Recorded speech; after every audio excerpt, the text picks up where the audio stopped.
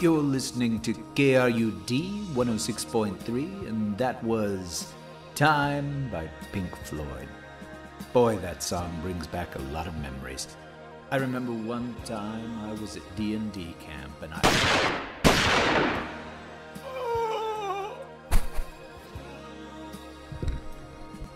I apologize, but I need to make a correction. That last song was by the Alan Parsons Project, and not Pink Floyd. And here at 106.3 KRUD, we strive to play you the best rock and roll that's out there. And we also strive to get the artist and title right for everything we play. And so once again, I apologize. It shall not happen again. Next up, we have Sarah Smile by Hall & Oates.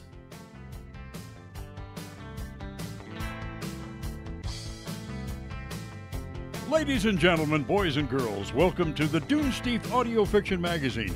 And now here's your host, Rish Outfield and Big Anklevich.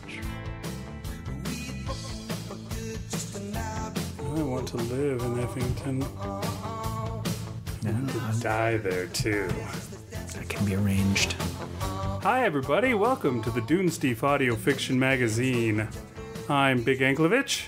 And I'm Rish Outfield. Do we still say episode numbers? No, we haven't said episode numbers for a while, although we could if we wanted to. You know what episode this will be, right? This will be episode 153. Does it help people to hear the episode number? I don't know how it would, why it would matter. All right, well, welcome back once again. We're still on schedule. I think so, yeah. Unless something disastrous happens between now while we record and when we're supposed to put this out. Well, invariably something happens. I don't know about disastrous, but inconveniences happen. Like me having to sit here holding the baby because he will not stay asleep? We're still recording. Yeah, but that's still an inconvenience. You got to admit that. Yeah. Is this one of our triple word score weeks or one of our off weeks? It's an on week. Today's story is another winner of our triple word score contest. The story is called Lazarus and the Tank, and it is by Michael Gray. Michael Gray? You want to tell people real quick what the triple word score contest is? Sure. It's a contest where people have to write a irritatingly short story. Less than 2,000 words. Based on the premise, a man comes into town. No. They have to incorporate 3 random words into their story, and we gave them the numbers. We gave them the words which we pulled out of a hat. This is only the second one of these we've done, right? It is, yeah. The words for today's story, which I think they're a little bit more of a challenge, I think, than last time's words. These words today's were students, paperclip, and porcupine. So those are the 3 words that Michael Gray had to incorporate into an amazing science fiction tale. Wait, it had to be an amazing science fiction tale? Nobody told me that. No, I mean, I managed one anyway, but... But no, that's just what Michael Gray wrote, was an amazing science fiction tale. I actually purposefully tried not to write science fiction for mine, because that's what I always write. So I tried to do... Well, that's probably not true. I wanted to do something different, so I specifically tried not to write the same kind of story as I usually do. But it's not my story today. Today it's Michael Gray's story, Lazarus in the Tank. And the story was produced by Tom Tancredi, who was a longtime listener of the show and a big supporter, and now he has decided to try his hand at producing a story. This was his first. This was his very first try at it. I think we're going to get a lot of those with the triple word score contest. We've got a lot of people who volunteered to try this out with this contest, and it was perfect for it because they're all short, so it gives people a chance to get their feet wet without getting the rest of themselves wet, all the way up above where you can breathe. Okay. And now a word about the author. Michael Gray was born and grew up in Yorkshire, and now lives in Melbourne with his wife and 2 boys. His work has been featured, among others, in the Andromeda Spaceways In-Flight magazine, the Australian Literature Review, and the Journey Into podcast, which was shortlisted for a 2013 Parsec Award. He also mentions he's not bitter about who that Parsec went to. He is currently taking applications for the role of Writer's Cat. Candidates can contact him at www.michaelgray.com.au or on Twitter at MikeS005. All right, so I guess that's that. We'll go on to the story. Enjoy.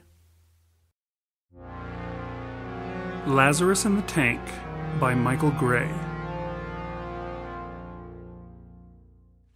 Rain drummed his forehead, cold and long enough that each drop felt like falling lead.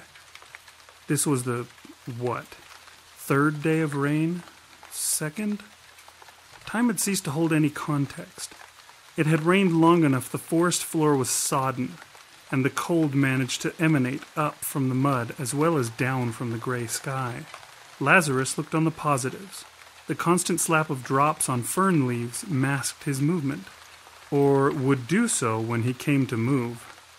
There were no dry twigs to snap underfoot, and he did not have to regulate his body temperature to disguise it from heat sensors. The atmosphere had done that for him. He then weighed the one immense negative. The tank was still there.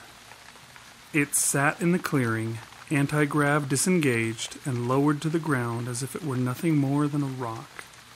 Rain ran in rivulets down its molded sides. Every so often a small bird would land on its snub cannon, call a mournful cry to echo among the damp trees, then take flight again. It looked like it was dead, but he knew otherwise. It knew he was there, just not where. Either it had been a trap or a monumental drop in intelligence, but the tank had been here waiting for their insertion. It had annihilated the rest of his team while they could do nothing but run. It had been quick, loud, and wet, and in the end it had just been him, laying beneath dripping ferns. The tank knew it had missed one target, and it knew he would have to come this way to leave the forest. So it had powered down and waited while he lay in the shadows, drinking rainwater, and thought on the individual merits of eventual hypothermia versus starvation.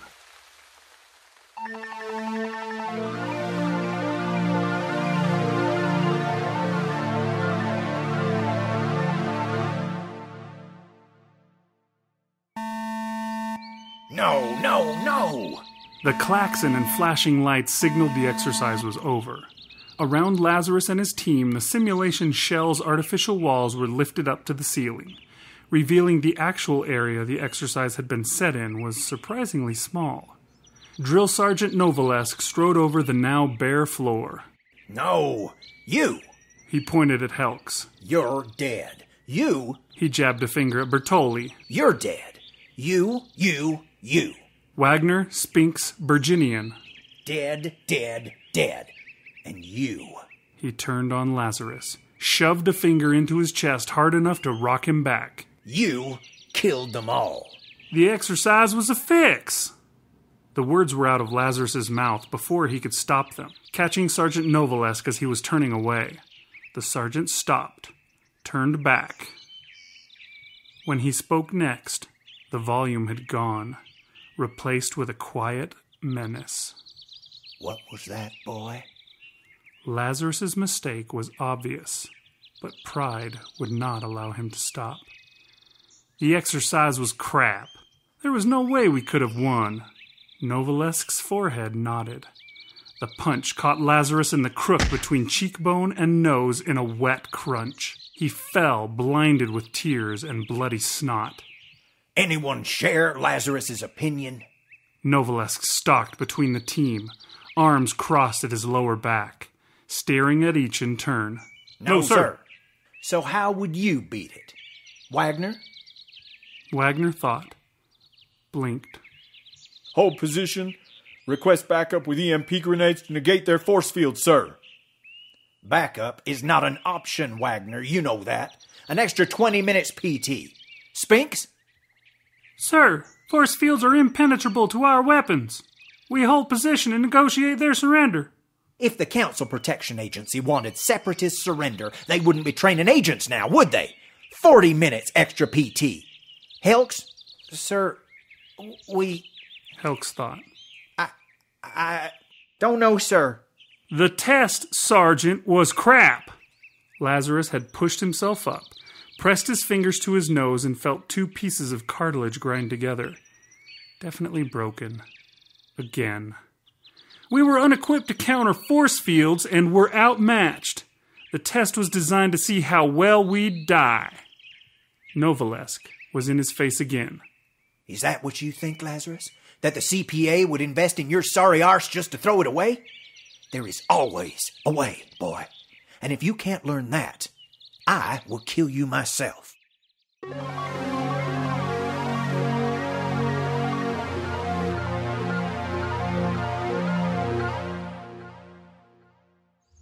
Lazarus dragged himself through the mud.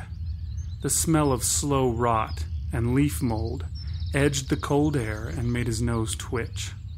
A sneeze threatened, and he had to bury his face in wet mulch before it could escape. The tank was less than 50 meters away, and anything out of place would trip its sensors and invite a terminal volley of high-caliber rounds. He pulled his face free and looked between the fronds.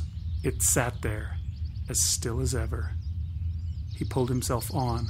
Slowly he traversed the underwood, making a circle around the tank over a course of 6 hours. Frozen muscles threatened to cramp at every movement, draining what energy he had left. He reached forward and grabbed a black root, and nearly cried out when he pulled a hand toward his own face. It was Helk's arm, the only one of that coloring in their squad, and still inside the sleeve of his fatigues. It ended at the elbow, with a wound washed clean by rain. Beyond it was Helk's silenced carbine. Lazarus pulled himself over to it and quietly checked it. He'd lost his own when he had been thrown through the trees in the initial bombardment, and should have felt happier to be armed again. But he looked between it and the tank and could have laughed. He would have more hope of using it to beat the thing to death than hoping the rifle could penetrate the armor. Any chance of humor stopped when he saw what the tank faced.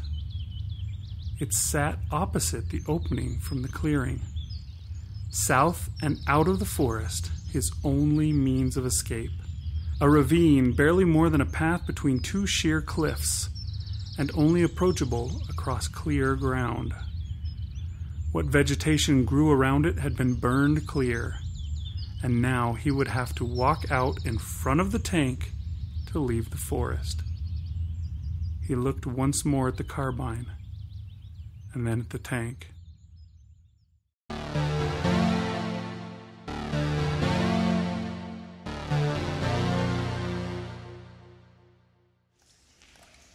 Lazarus was back in the training shell, now fitted to be a standard template reactor control center.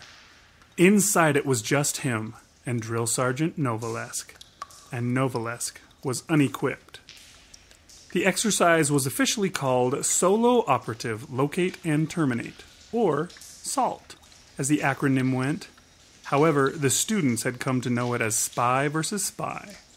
Right now, Lazarus was locating his instructor, and he looked forward to the termination. They were 30 minutes in with no contact. Lazarus had called on every gram of his training. He infiltrated silently, moved like a ghost. Each sector had been penetrated, swept, and exited as if nothing had happened. He may as well not be there. So far, the same could be said of Novalesk, but he couldn't hide for long. Lazarus approached a door. His augments told him that the next room was administration. No hardware. The layout and inventory agreed with the intel. His hand hovered a fraction over the handle. No electromagnetic signatures. He gripped it and twisted. The door did not so much open as rocket backwards. It struck his face with enough force to crack wood. Training and enhanced reflexes took over. He tried to release the handle and roll backwards with the inertia, but the door just came on, free from the wall, flattening him with unexpected weight. He landed on his back, skidding across the floor as velocity spent its remaining energy. And he stopped. He lay stunned, tried to make sense of what happened, and roll away. He couldn't move. The door was up to his neck. He should have been able to just flip it off, but something weighed it down. The darkness coalesced into a figure, and Drill Sergeant Novalesk came walking down the door's length, each boot fall pushing the breath from Lazarus's lungs. Novalesk reached the door's end, knelt on one knee, and tapped a fingertip on Lazarus's forehead. Tag, you're it. Lazarus refused to see the humor. How? He wheezed, trying to roll the door from his chest. It's amazing what you can do with the propellant in a fire extinguisher. Novalesk jumped off and pulled Lazarus up. The door had been reinforced with several desktops, until Lazarus guessed it weighed more than him. 4 fire extinguishers had been jury-rigged to each corner and linked by a wire to the handle. You're officially dead. Better luck next time. Novalesk handed Lazarus his rifle. He hadn't even realized he'd dropped it. Thank you, sir. He stared at the door like it personally insulted him. Your problem is you beat yourself up too much. Want to make things more difficult. You don't get medals for that, boy, just for doing your job. Make use of what's around you, not just what you're given. The drill sergeant held out a big hand and slowly closed it into a fist. Squeeze the world and drip its pulp into a shape that suits you. Lazarus laughed. Something funny, boy? Easy as that, sir? Novalesk nodded. Easy as that. Lazarus prodded the door with his boot. Desktops, door, fire extinguisher, everything matched the inventory. Would you look at that? Easy enough when you're among something you can use, sir. An agent learns to use everything. He laughed again. Everything, huh? And what would an agent do with a... he thought. Paperclip and a porcupine. Well, boy, at least he could make a very inconvenienced porcupine.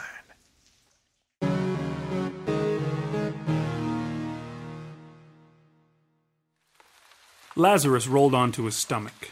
The rain had still not let up. All to the good. If it had been drier, Helk's carbine could have started a forest fire and done the tank's job for it. It was time. He pulled the twine. The other end tugged the trigger on Helk's rifle 40 meters away, and it fired a chatter of rounds blindly into the trees. There was barely a delay. The tank's turret rose, swung, aimed, fired. The spot where the carbine lay propped against a log bloomed incandescent, and a fireball rose into the air. Even in the perpetual damp, a few trees caught and belched dark smoke. The tank made an internal whirring sound and rose from the ground, shaking free bracken and twigs. Its body twisted in the direction it just fired, while its turret remained locked, waiting for something to dare come through the maelstrom it had unleashed. And then it moved forward. From his position, Lazarus looked up to the canopy. A series of logs, fixed with stakes and weighted with enough boulders to crack a bunker, hung above the trench which lay in the tank's path. He had learned. He had reached out and squeezed the world, and the tank would be his porcupine.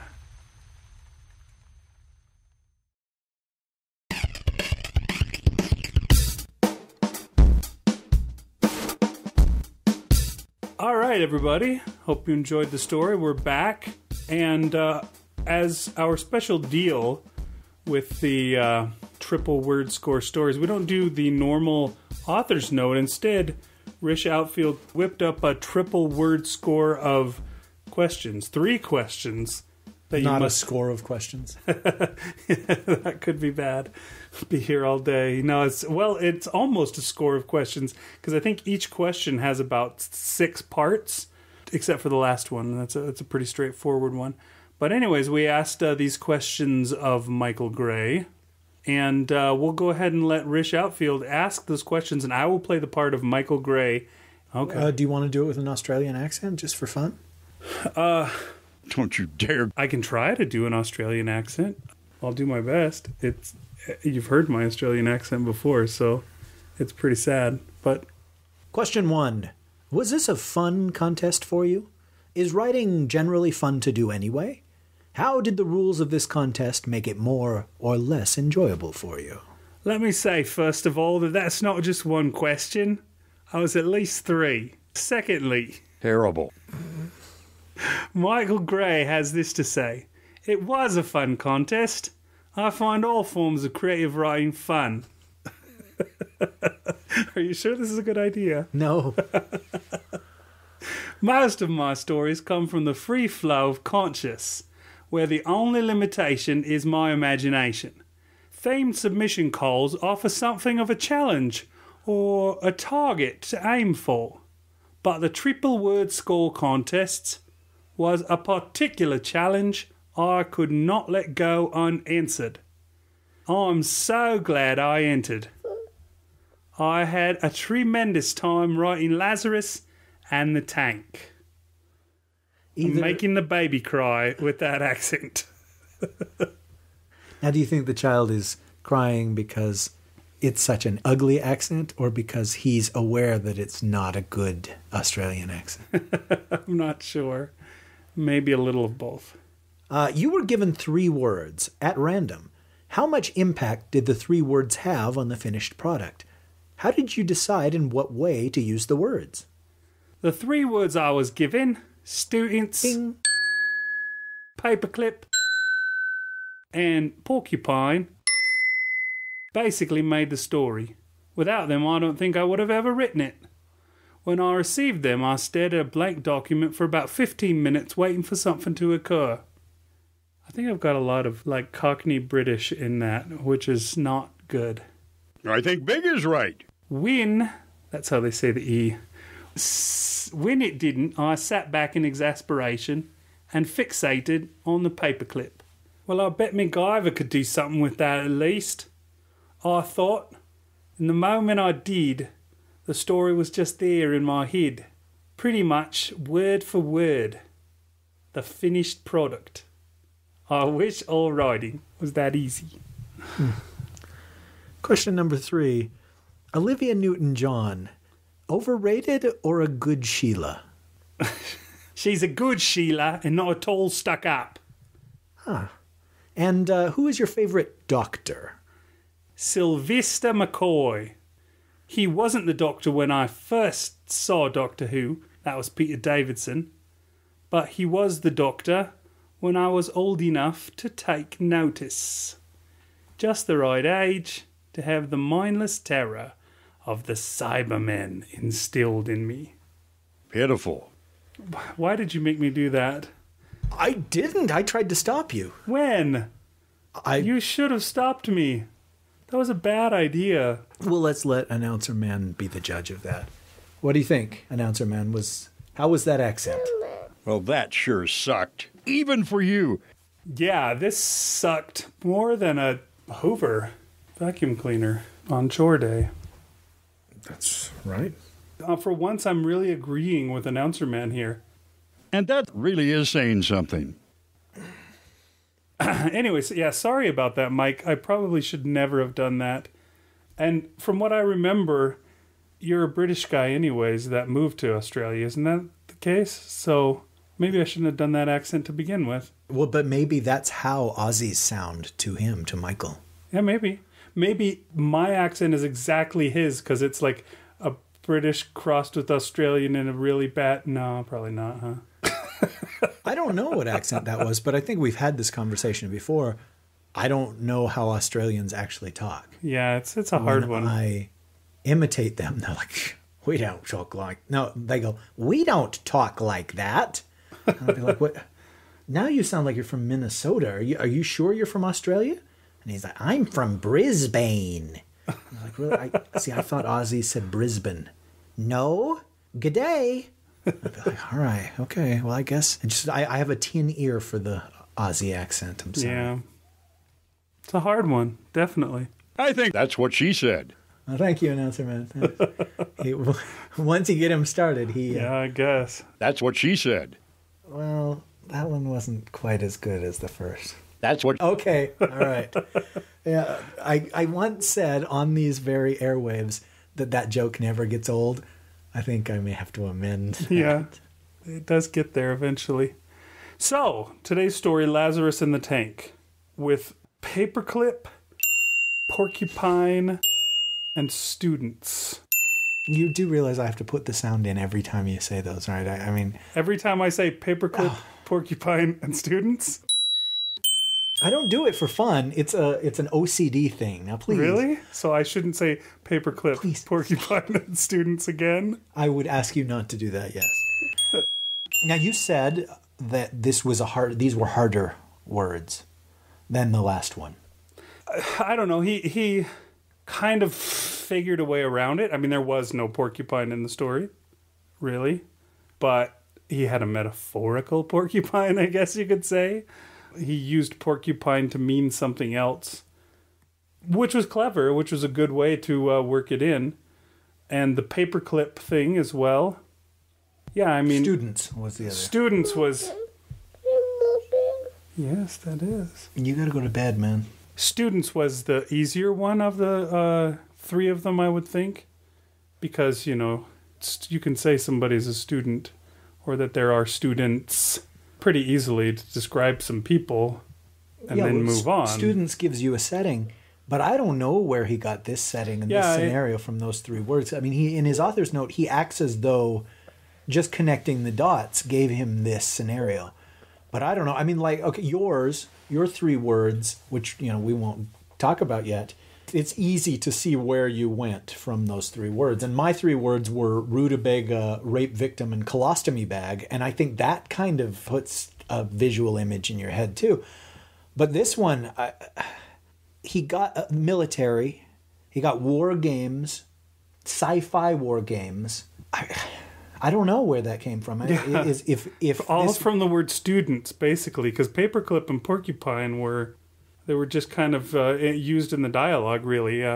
MacGyver didn't actually use a paperclip to discommode a porcupine. It's interesting where it went and how he got there. It's definitely not what you would expect from the three words, for sure. But also, as he said in his author's note, he would never have written this story otherwise. So somehow he bounced these words. His brain digested, if you will, these three words in a very unique way, in a way that it wouldn't have worked for me or fair to say, anybody else. But, that was part of the randomness of the game, of the contest. There are some people probably who lost the contest because they were given words that they didn't know what to do with, or words that inspired, a story that would have won had been they've been given another group of words. And so if we ever do this again, my guess is we won't have the same winners. But who knows? I mean, there are probably people out there that you give them any three random words and they'll be able to make something of it because their minds work that way, or they're really good storytellers, or they're really creative, or they slipped their muse an extra $5. I don't know how creativity works, really. Uh-huh. I know there was a lot of people who signed up to do the contest, but then never actually turned in a story in the end, because I'm assuming because they got their words and they went, a guy does no, I don't know. Oh, crap, it's due tomorrow now. Okay, forget it. It took me a long... And it seems like that's one of those things that common. I think Jennifer Gifford talked about that in last week's, or last time's story, I should say, because it wasn't the last one. But she talked about how, she got the words and she was just like, bah. and sat there and pondered on them for a while before she ever finally got to a story idea. And I know that I did the same thing. I sat there and I had the words, and the words seemed like they could lend themselves really easily towards a certain kind of a story. And yeah, I thought, I don't want to do the obvious story. And so I pondered and I tried to figure a different way out of them. I guess kind of similar to what I did with the Broken Mirror story, where, you know, it had a certain easy way out that I didn't want to do. And so I pondered until I came up with something else that earned me a 1. But Still? but that seems like that's, you know, most people, especially since they're really short stories too, I think people didn't struggle so much to write them. They struggled mostly just to come up with something, because it's hard to come up with something to go with the 3 words that you get, it seems. I don't know. Everybody writes differently. Usually with me on these contests, at least all the ones we've done on the Dunesteef, I will write down several possibilities. And, you know, in some contests in the past, I've entered several times and always lost. But it's something that we reiterate over and over again. I mean, over 150 episodes, nobody writes the exact same way, and there are no hard and fast rules for how to write. It's just something that you have to teach yourself. And then the way that you teach yourself is different than the way someone else teaches themselves. And so, yeah, it may be that if we had done it differently, let's say that the triple word score story was everybody can enter and here are your 3 words, and everybody had the same 3 words, that might have been fun too. I mean, it's much closer to a Broken Mirror story, right, in that case. But that would have been interesting to see, you know, how many of the stories that took the 3 words were similar. In the past, with the Broken Mirror stories, it was always shocking to me that they were so different. Yeah, that always kind of shocked me too. We had one little, here's where it starts kind of a thing, and you went with that. But yeah, every single writer is a different person, and the stories were all as varied as the people that wrote them, I guess you could say. Everybody has different experiences in their past to draw on, and yeah, they just each went their own way with it. And I think at some point we even were talking about that, just how, you know, we've talked about how there's the ideas, it seems to be like it's in the, maybe all the muses have the same idea, but you're always having the same movie come out, but done by different people. You know, you have the asteroid hits the Earth movie, which is always the easiest example, when you had Deep Impact and Armageddon that came out the same summer, but they were, I mean, it was the same general idea, but they were vastly different movies, really. And it happens again and again and again, where we have a movie that has the same premise. You know, the guy somehow slips his own sperm into the artificial insemination. There's 2 movies on that, and they're different movies. And it happens again and again. And we even talked about that. If you have an idea for something, and then you see that somebody else has written something similar to it, you know, don't give up on the idea.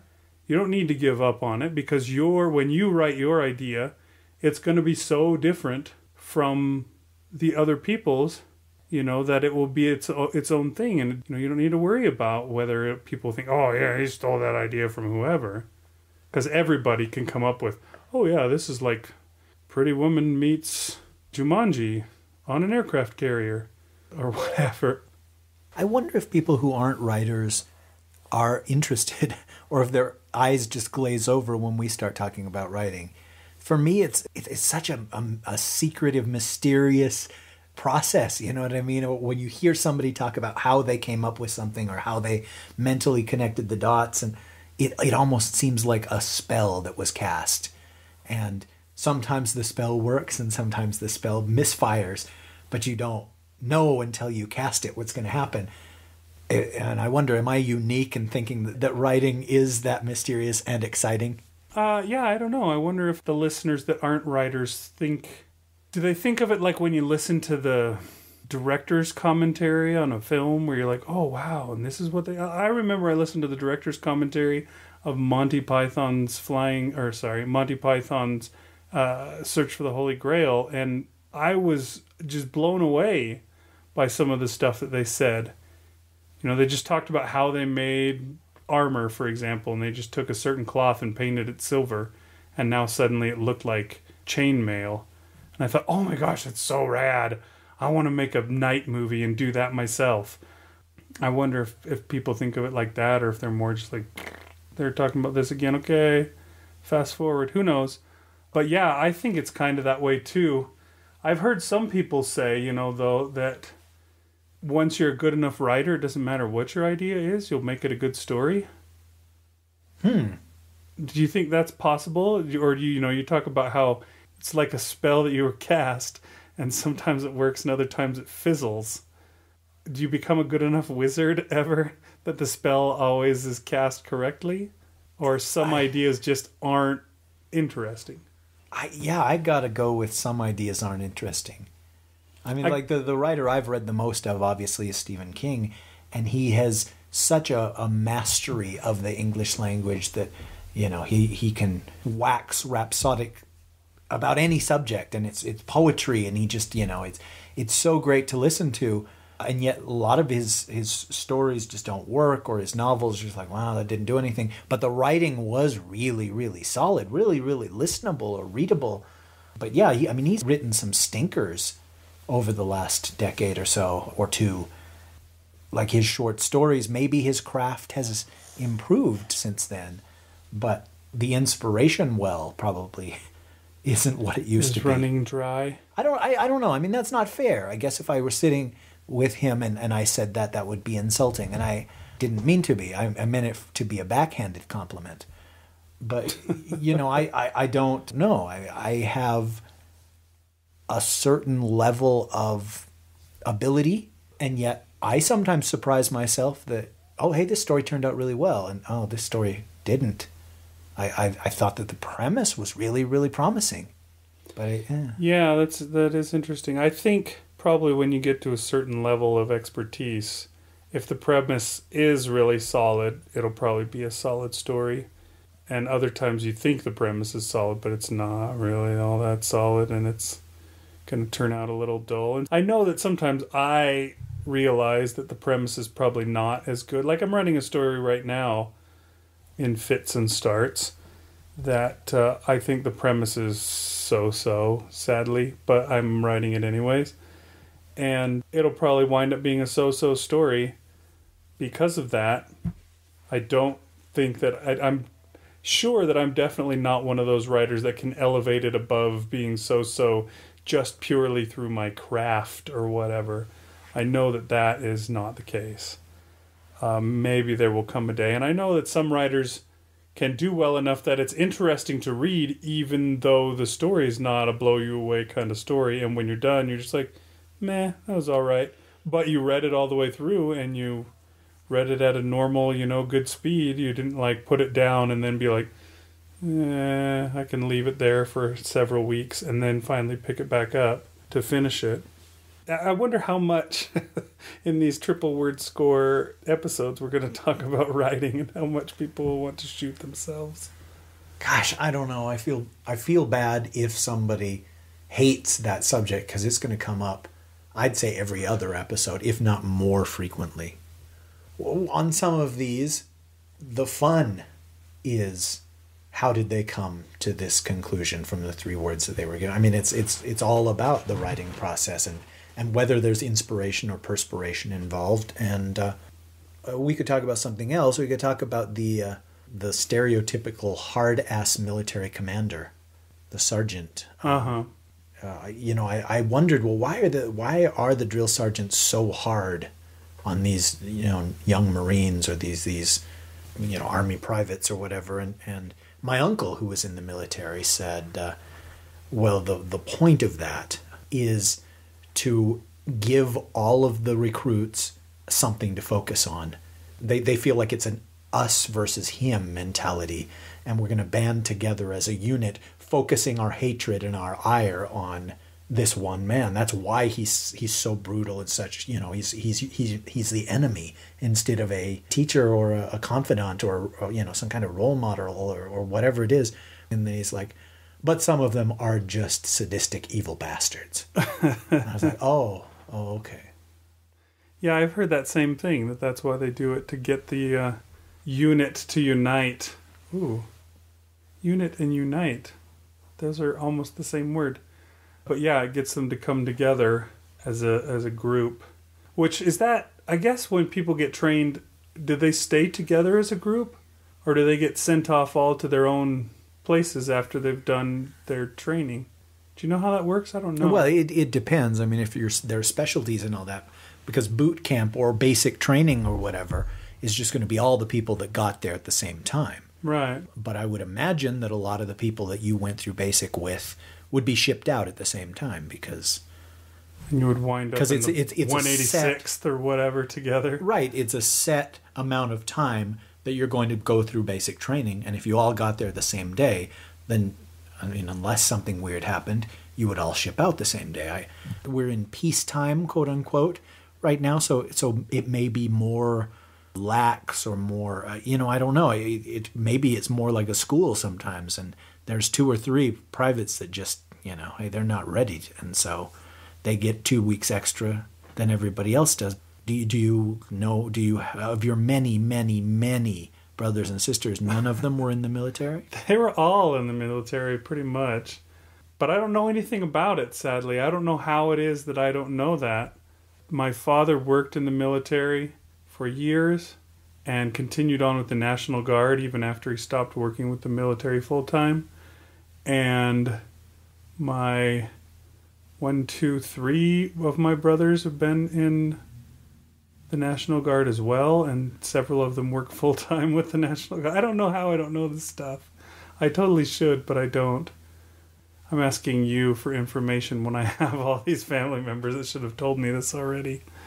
I'm sure listeners right now typing up their response on the comments, which would be good because us clueless ones don't know. And I think we've probably got at least a few listeners that have military experience. So that would be cool if you could help us to understand exactly how the thing works.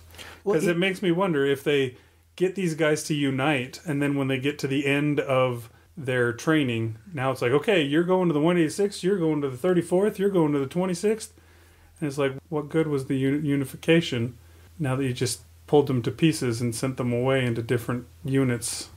So it seems like they should all go to the same place, but I don't know. What I wonder is, if you have a military background, do you enjoy this sort of thing more or less than somebody who didn't? If you were in Vietnam, do you love to watch Platoon and Full Metal Jacket and Casualties of War and Forrest Gump and Inglourious Bastards, all those movies, those Vietnam movies? Or do you say, wow, I don't want to see anything like that, too close to home, too much, it brings back too many bad memories, or every single thing they get wrong bugs the crap out of me. Yeah, it seems like that could be definitely possible. I know you've always asked me that about movies and TV shows set in the news, and often, they just bug me when I see them. I'm just like, oh, come on.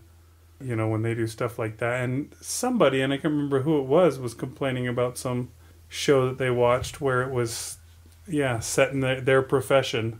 Every little thing that they did, they're just like, all right, that's it. Turn it off. I can't take it anymore. So there's obviously that risk that you run. Yeah, that's the funny thing about being in the military is you run a double gauntlet, I guess it is. Because A, it could be too close to home, or B, it's not right. If it's too right, then they're just like, I can't take it. It's bringing back all the bad memories. And then if it's not right enough, they're just like, oh, this is totally wrong. Nothing's right with this. I can't watch it. Seems like you have a really hard time making a military movie that will please military guys. I don't know. Yeah, well, you can always go the sci-fi route. Hopefully somebody who was in the military will be able to take a step back when it's a show like Ender's Game or Aliens or Starship Troopers or Smurfs 2. One of those. Lazarus in the Tank. Right, Lazarus in the Tank. It's distant enough that even if it doesn't jibe with how your military experience was, you have that out in the back of your mind of, well, this is 100 years from now, things have changed, or, I don't know. Maybe not. Maybe the human mind, because of solipsism, is going to be able to say, this is what rings accurate to my experience, and all the rest doesn't matter. Solipsism, huh? I don't know. I mean, I'm certainly solipsistic, and if a story doesn't speak to me, I don't want it. I don't think, well, it could speak to somebody else. All right. Well, I think we've spoken our piece on this particular story, and so we're going to go ahead and call this an episode.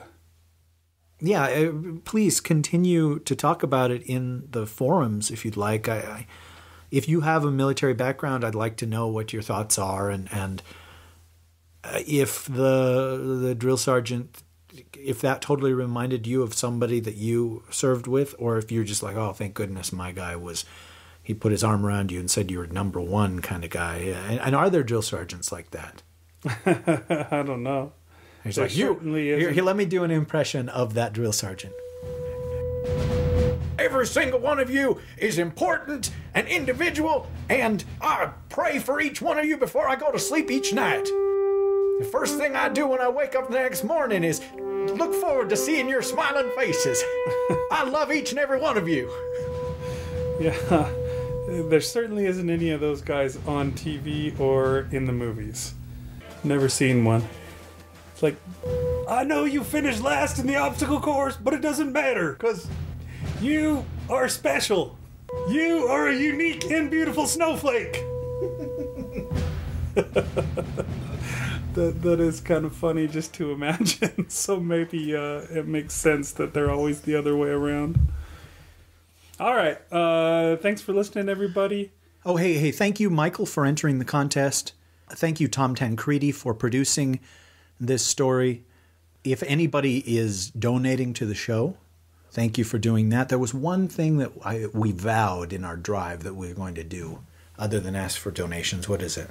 I don't know. Tell people we are on Twitter as @Dunesteef, and you can be friends with us on Facebook if you're not already. We post stuff about the show. You can also check out the forums. Go to the forums. I think we've already said that, so we'll just say it again. Yeah. And you can donate. Did we say that? We were just about to say that you can donate. What we would really appreciate when it comes down to it is... if you have daughters or attractive nieces. Oh, no, what were you going to say? I was going to say subscriptions, as opposed to just the one-time thing, a subscription. There's several ways you can subscribe to donate to the show, where you donate $5 a month or $5 a quarter, which is every 3 months. That is really good because it's a constant, it's something we can rely on. We can expect that to be there so that we can have that there always. So that's something we're going to try and push. I think we may have mentioned that, and that gets my goat, that we're going to push to get more subscriptions. We may even have a subscription drive to come up at some point. But anyways, yeah, feel free to subscribe. That would be cool. And now a word from our sponsor. Hello, I am C-3PO Human Cyborg Relations, here with my counterpart, R2-D2. Because I am translating R2, how else will they understand what you say? Oh, run a self-diagnostic, why don't you? We are here today to talk about the Star Wars Delusions of Grandeur podcast, a show named after a line I spoke in The Empire Strikes Back. I am aware Captain Solo also said it, but I'm quite sure we are more beloved characters than he is. Anyway, it is a conversation show centering around Star Wars topics, which should be quite informative and entertaining, if it survives the unfreezing process, that is. All right, perhaps it is not so much informative as lively and opinionated, as all good podcasts should be. You can find the show over at www.delusionsofgrandeur.podcast.blogspot.com. I'm just getting to that, R2. Join hosts Marshall Latham of the Journey Into podcast, and from the Dunesteef audio fiction magazine, Rish Outfield? Oh no! R2, we're playing the wrong promo! Ooh! Oh, hey, thank you, Announcer Man, for running that. That's a podcast that Marshall Latham and I do about Star Wars, as you know, and you have been a guest on the show, so you know. And speaking of which, if you want to go over to Journey Into Marshall's podcast, we're on that podcast. We did The Gold Bug by Edgar Allan Poe, and then we stuck around and talked to Marshall about how difficult it was not to say the N-word in that one. And so if you want to go over there and listen to us slog our way through an immense Edgar Allan Poe story, I recommend it. Yeah, it was a time. Can't say that it was a good time, but it was a time. And we thank you for yours. Yes, we thank you for your time. Thanks for listening, everybody. And thanks for suffering through our spiel of announcements here at the end. Have a good week, and we'll see you next time. Your mountain is waiting.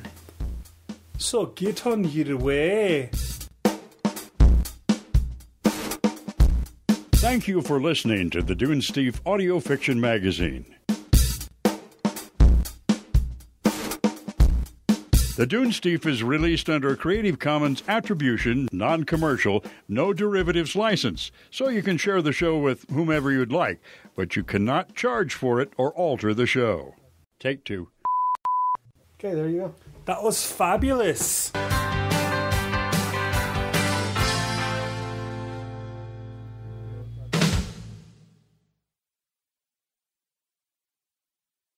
And in the end, it had just been him, laying beneath dripping ferns. The tank was less than 50 meters away, and anything out of place would trip its sensors and invite a terminal volley of high-caliber rounds. He pulled his face free and looked between the fronds. With fronds like these, who needs an enemies? Frozen muscles threatened to... Ew. Yeah, that's what they threatened to do, so there. No, cramp, not... Frozen muscles threatened to cramp at every movement. He landed on his back, skidding across the floor as velocity spent its remaining energy. And he stopped. Do you want to make the sound of the door hitting you in the face and your body hitting the ground? Okay. Oh!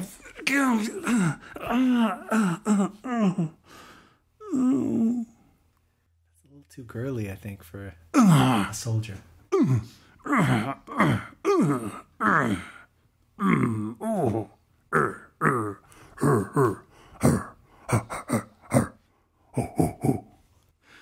Less girly? Is it really Tig? I'm going to say tag. Okay. I can only assume that that is a typo. Tig, you're it. I was going to say it because it's sci-fi. I thought maybe they say Tig in the future. Well, it's written by an Australian, so maybe they say Tig in Australia. Tig, you're it. You're it, Tig. Tig, right, you're it, right. So you're saying I should say Tig and Tag, or just... No, just say tag. Okay. Well, boy, at least he could make a very inconvenienced porcupine. What was he doing with that paperclip to the poor porcupine? He used it on his wang. Lazarus rolled onto his back into announcer mode. I am Batman. I'm Batman. Where's the detonator? You wouldn't have given it to a regular citizen. Where is it? I'm Batman. Lazarus rolled onto his stomach. He had learned. He had reached out and squeezed the world, and the tank would be his porcupine. Very inconvenienced by that paperclip. On its wang. Okay. Do you want to do it with an Australian accent, just for fun? I can try. I don't think Michael Gray's Australian, but... Oh, I'm fairly sure he is. You think so? Yeah. You think he's Mike's? Oh, I don't know. I just, on that submission, it had his address, and he was in Melbourne or Brisbane or someplace like that. So. But it had a picture of him holding an English flag and wearing an O2 jersey. Well, maybe he moved from England to Australia. If he's Mike's, then he did. That was the guy. You remember when I thought that Gino was from England originally? I had confused him with Michael Gray. Except for that it sounded like he had been in that position for days. Can you imagine? You know, he was worrying about starving, freezing to death, or starving. Mm-hmm. And yikes, can you imagine how uncomfortable and unpleasant and how bad you would smell? And the only warmth you would get is from urinating or defecating in your own pants. Is this really what you guys want to be talking about tonight? Okay. Yes? Do you want to do a podcast? Do you want to do a show?